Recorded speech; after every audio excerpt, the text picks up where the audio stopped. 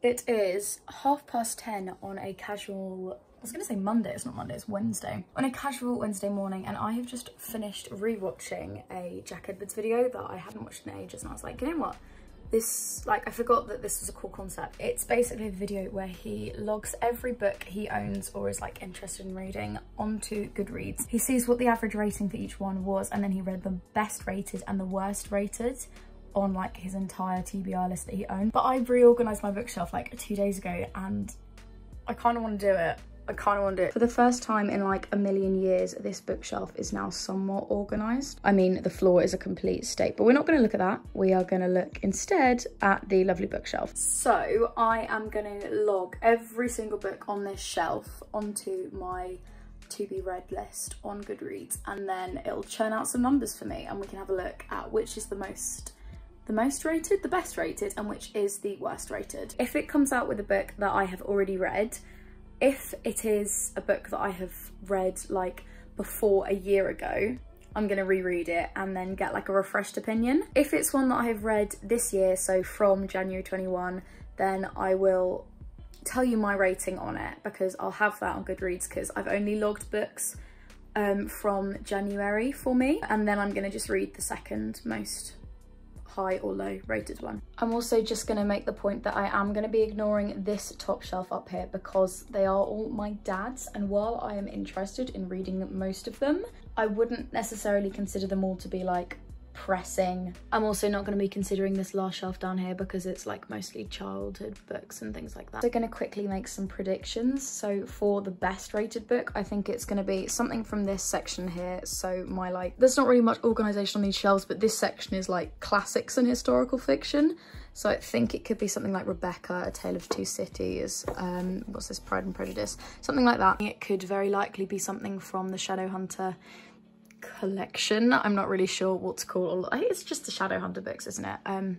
I'm really scared it's going to be something like City of Heavenly Fire, because I've only read these three, so I've still got these to go, and then obviously these, so I don't want to read the last book in a series, but I have a feeling it's going to be something like that, and it's going to be really annoying. Or I think it could be something from the Northern Lights collection. For the worst rated book, I'm thinking it might potentially be something middle grade or younger, because I do have a couple, like this series here is the Witch Trade series. I think it's called the Witch Trade series. I mean, the first one's the Witch Trade, so I just refer to it as that. I love this series. There's some childhood favourites, but I think potentially because they're younger books, it might be badly rated. I don't know. And then I think it could be the Doomspell Duology. I think there might be more. No, there's a third one in this, but I read the first one, I couldn't be able to read the second.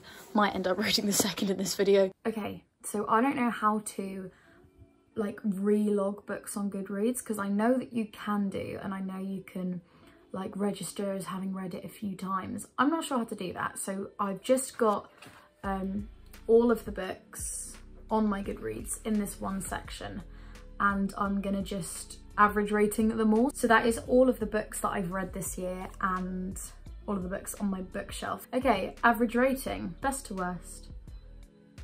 Oh no, oh no, oh no.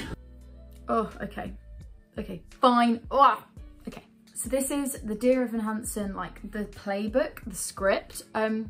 I was originally really excited for this. I got it as a present, and then I also got the actual novel as a present, and I read the novel this year and I didn't like it. I didn't like it at all. I'll talk more about it in my like yearly roundup. I'm not sure if this is coming out before or after that, but this is the playbook, the script, the complete book and lyrics. So I'm hoping this will be better. I mean, it's got an average rating of 4.68. I can't believe that out of all of the books I've read this year, out of all the books I own, that has the highest. I'm really shocked. Below that we've got The Crooked Kingdom, which is the second book in the Six of Crows. I think I probably could have predicted that if I'd actually tried harder. The Clockwork Princess below that, yep. I knew there'd be some form of Shadowhunter book up there. I thought it was going to be Mortal Instruments, but I'm very excited for the Infernal Devices. Then The Calling of Morgan Crow, Wondersmith. I'm really excited for that. That's the second book in the Nevermore series. I love Nevermore. I really want to reread that one. Wish that one had been top, actually. And then Murder Most Unladylike. And then we've got more Six of Crows, Clockwork Prince, more Murder Most Unladylike. So the top rated one that I'm going to be reading is the playbook of Dear Evan Hansen. Right, how do I get this going the other way? Okay, here we go. No way. No way. Are you kidding? It's The One Memory of Flora Banks, which is a beautiful book. I have been looking to reread that actually. I can't believe that that's so low. Out of all of the books I own, that. Then we've got Second Honeymoon in the Stepmother's Support Group. The Mitford Murders.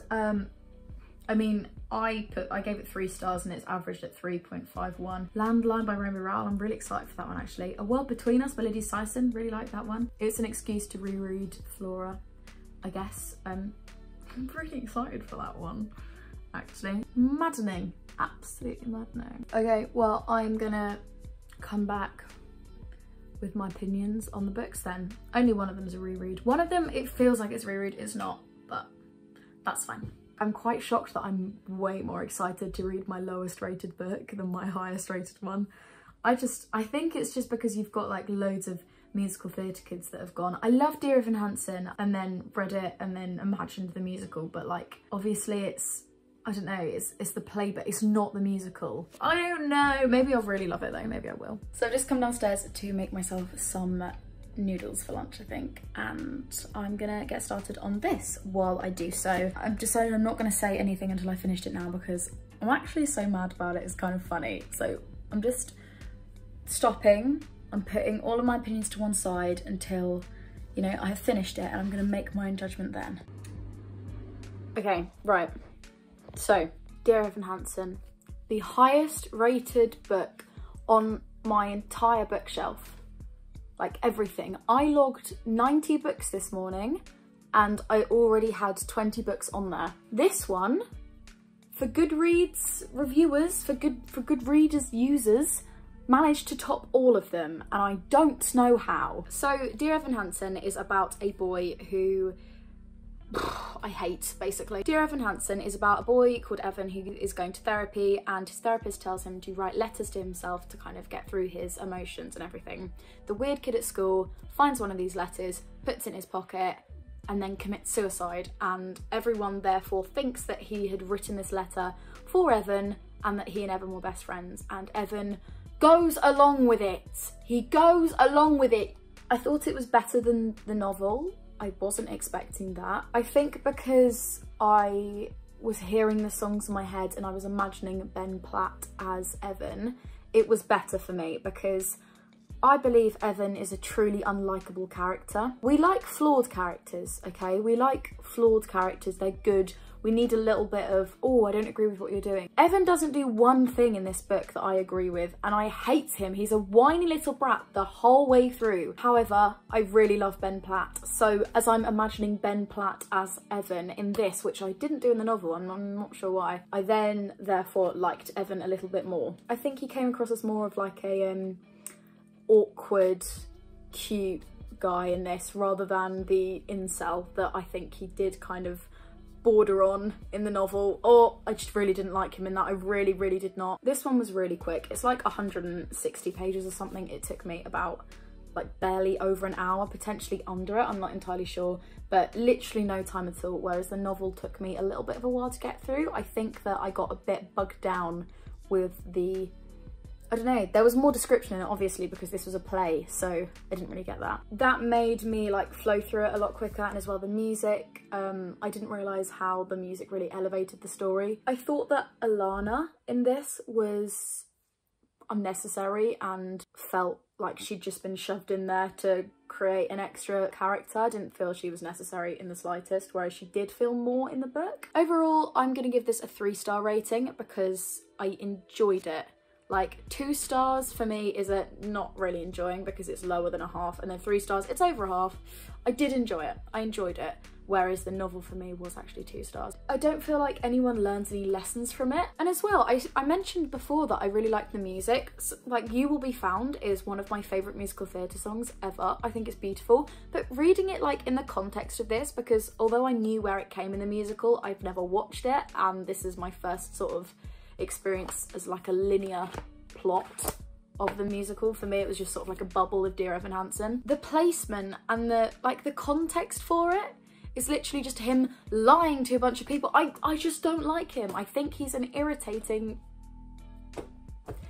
I think he's irritating. I do believe that this is rated so highly because the people that only read the playbook are people that already enjoy the musical. These people are kind of predisposed to enjoying it more. They know the story and they love it, and that's why they rate it so highly, whereas I think the novel is rated lower because people pick it up as a book and they are more critical of it. 3 stars, low 3 stars as well. Like if we had half-star ratings, it would be bordering on 2.5. I'm glad I read it. I'm glad that the story has somewhat not been rectified by any means, but been put in a manner in which I have enjoyed it more than the novel, but I'm just not interested in it. So I am now going to move on to reading The One Memory of Flora Banks, and I know I'm going to enjoy it because I've read it before and I can't wait to reread it. I think I read it 2 years ago or something, 2.5 years ago. I've just finished reading the worst rated book on my bookshelf, and I can see why it is not for everybody, and I can see why people might give it a low rating. But I love it. I love this book so much. It's one of those 4 stars but bordering on 5-star reviews. I think the only reason it's not 5 stars for me is it's lacking a little bit of revenge on the person that wrongs Flora. The One Memory of Flora Banks is an amnesia story. Did I say that right? Amnesia? Yeah. She went through surgery when she was 10 and she lost her ability to make new memories when they took out a brain tumour, but then one day she kisses her best friend's boyfriend, about to be ex-boyfriend, and remembers it like the next day or within a few hours because she kind of forgets every few hours. The reason I understand why some people don't like it is because it is written in, I think, a very clever way, and it breaks up the story a lot as if you're reading it and you're Flora. It's very jumpy. It repeats a lot of things that she looks down and she reads on her hands that she's written for herself. She's got a tattoo saying Flora be brave, so a lot of the like the paragraphs and that start with Flora be brave. A lot of the time she feels like she is a 10-year-old in a 17-year-old's body, and I think that's really reflected in the writing. It kind of seems very childlike and explorative, like she's really looking to explore the world, or she begins to do so as the story progresses. I think this is just such a wonderful young adult coming of age story. I honestly really recommend this book. I loved it just as much this time as I did the first time. I think it's so cute and lovely, and I cannot believe it was rated like it wasn't rated that low. I think it was like 3.3 on Goodreads, but that's too low. That's too low. I enjoyed it, but I wouldn't recommend it. This was the lowest rated book on my bookshelf, and I would recommend it to literally anyone ever. Maybe not anyone, but a lot of people. A lot of people. This was a 4, probably a 4.5 stars, and this would be a 3, potentially 2.5 actually. So I'm really shocked that this came out as like 4.6 or 7 and this was 3.3. Absolutely disgusted. But thank you very much for coming along with me today in my day of reading. I mean, I only read 2 books, so it wasn't really like a day of reading. I really liked seeing what books were considered better than others. Like, for the most part it shocked me, but then there are a few that I kind of predicted. But I wish there were more things that I could try with this sort of format, but I don't really know if there is. Maybe I'll try it on Storygraph or something, and maybe I'll see if people rate books differently on Storygraph to they do on Goodreads. So thank you for watching. I hope you have a really lovely day, and basically just read The One Memory of Flora Banks. If that's the only thing you take away from this, I will not be sad.